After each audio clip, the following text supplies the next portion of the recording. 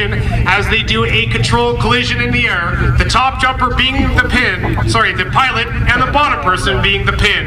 He grabs the parachute with his hands and slides down the front lines, creating the biplane. This formation causes the formation to sink faster than a parachute would fly. The little parachute directly behind him is Private Thibodeau. Right behind them, and the two jumpers, we have Corporal Van Dyke and Sergeant Burrill. And this formation, the biplane, we're looking at the big Canadian flag, who has just been lowered 350 feet. And at a precise height, we will start the Canadian anthem.